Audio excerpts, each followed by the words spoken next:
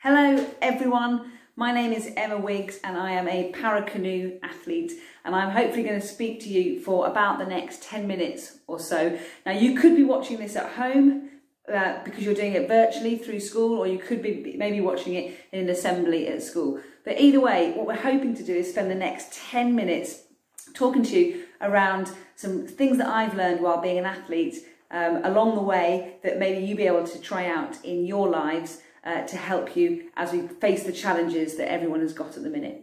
Okay, so first of all, a little bit about me. As I said, my name's Emma Wiggs and I haven't always been disabled. I was actually able-bodied until the age of 18, and I went on a gap year to Australia.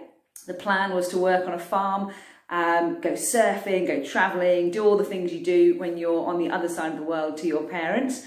And I was going to spend a year doing that before coming back and going off to university. But unfortunately, things didn't quite go to plan. And I contracted a virus, and overnight that attacked and destroyed some of the nerves in my body, which meant that I was paralysed in my arms and my legs. Now you can see from the video that my arms work perfectly fine now. And I was very, very fortunate that after about 6 weeks, the nerves did recover in my arms, but they didn't in my legs, which meant that I had to get used to using a wheelchair, which you can't quite see on the video, but I am doing an incredibly impressive wheelie at the minute. And my life therefore had to change really, really quickly, and I was faced with a huge challenge.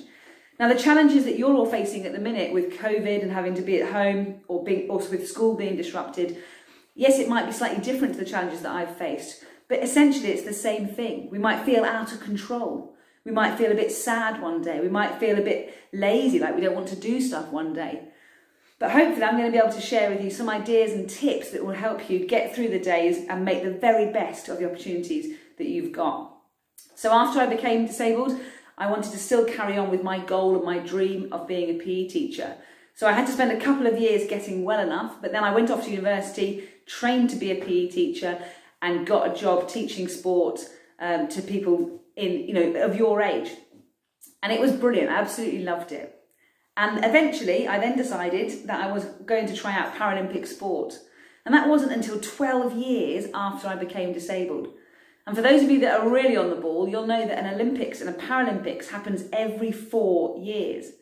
So if I wasted 12 years before I tried Paralympic sport, that's 3 Olympic or Paralympic games. And I kind of sit here now thinking, why did I waste that? And do you know what it was? It was because I was a bit scared. I was a bit scared that I might not be any good, and that it might be too tough, it might be too challenging. And that if half of me didn't work, how could I possibly go and do sports?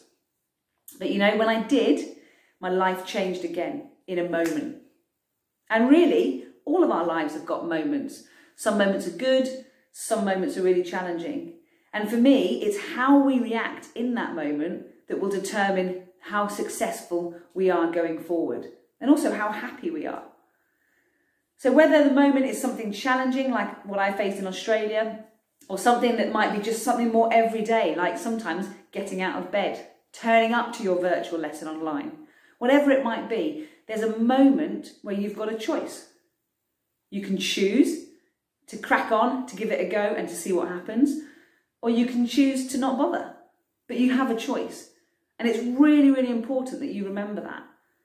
Because when we have a choice, we understand that there are consequences of that choice. So let's carry on with the story. I went off to try out some Paralympic sports. And one of the sports I tried was a sport called sitting volleyball. So I don't know if any of you have seen it, but it's basically like volleyball, but you play it sitting on the floor. And you slide around really fast and try and keep the ball from touching the ground. And I found myself part of a team that were going to hopefully try and get to London 2012, so to that big home Olympic and Paralympic Games that we had. And we did, we worked really hard, we had some real challenges along the way, but we kept going, we kept working hard, and we kept trying to push towards that ultimate goal of going to London 2012. And we made it. Now we weren't very good, we actually came 8th out of 8, but we tried our hardest in every single game. And after those games, I realised it had kind of lit a passion inside me. It lit a passion that I wanted to see how I could make the bits of me that worked the best they could possibly be.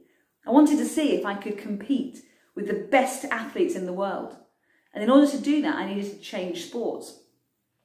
So I went to have a go at canoeing. So you'll see a picture up there of me in a kayak. And the British canoeing team approached me and said, would I come and try canoeing out? And you know, I loved it. It was a cold, horrible day in January, but it was brilliant. We're moving quickly in our boats. It's over 200 metres, as fast as you possibly can. So it's a bit like the 100-metre sprint in athletics, but on water.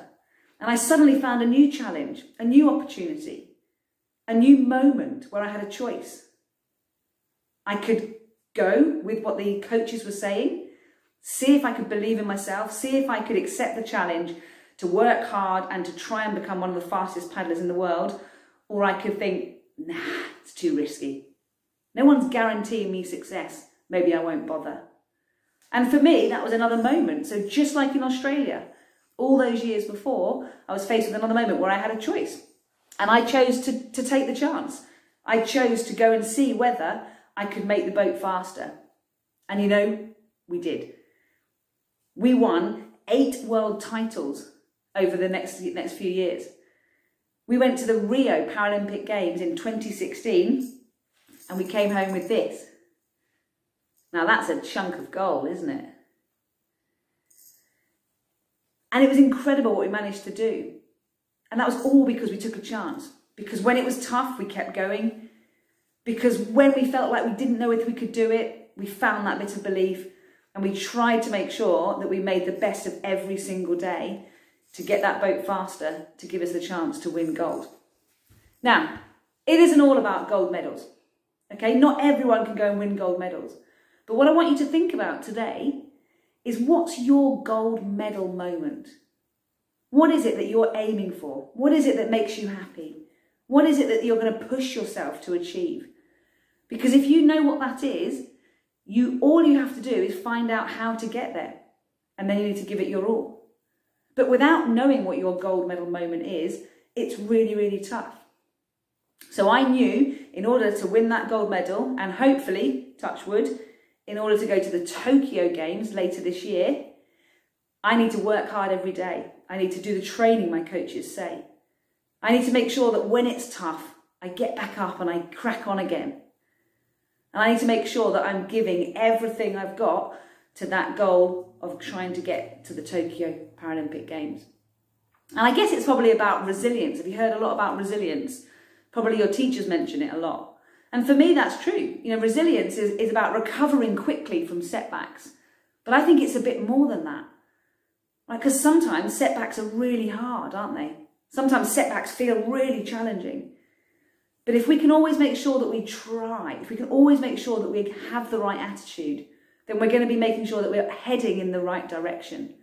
So don't worry if some days you feel really resilient and you could do anything, and some days you don't. That's perfectly normal. But what we can try and do is have more good days than bad days. So what I want to leave you with is my top tip. And it's really to make sure that we make the most of the moments and the opportunities that we've got. And it's really simple. It's an ABC. It's about your attitude, A. It's about your belief, the B. And the C is for challenge. Okay, so if we're talking about attitude, what's your attitude when you wake up in the morning? You know, when you're brushing your teeth in the morning, look at yourself in the mirror and decide what sort of day you're going to try and have. Because I guarantee you're not going to look at yourself and say, I'm going to have a really rubbish day today. I just can't be bothered. I'm going to not try. I'm going to be really negative. I'm not going to do anything positive. You're not going to say that to yourself when you look at yourself in the mirror. So as a consequence, you're almost setting yourself up to have a better day straight away. So some days that might be, my attitude is going to be to turn up to my lessons, to ask a question. Some days it might be just to try and ask if someone else is okay. But whatever it is, choose your attitude for the day. You've got a choice. And the B is for belief. Did I ever believe that I could win a Paralympic gold medal? Do you know, I'm not sure I did all the time. But what I did believe was that I could try harder than anyone else, that I could try my best every single day, and that I would give it all I've got. So find that belief in yourself. Look for what you're good at. Remind yourself what you're good at, and believe that you can do anything that you put your mind to. And the C is for challenge. And by that I mean, what are you going to do when an opportunity comes its way? What are you going to do when someone says, do you want to have a go at this? Do you want to try this? Are you going to grab it with 2 hands? Or are you going to let it go? Did I ever think I could be a sitting volleyball player? No. Did I ever think I could go to 2 Paralympic Games and come back with a gold medal? Probably not. But if I hadn't grabbed that challenge with both hands and given it a go, we would not be sitting here today. So whatever it is you're facing, whether it's finding it tough at home, because it is really tough being at home and not being at school with your friends, whether you're having more bad days than good days, whatever it is, hopefully you can take some of the ideas I've given you today, think about your ABC, and hopefully move forward and be more successful and happier. And maybe I'll speak to you again one day soon.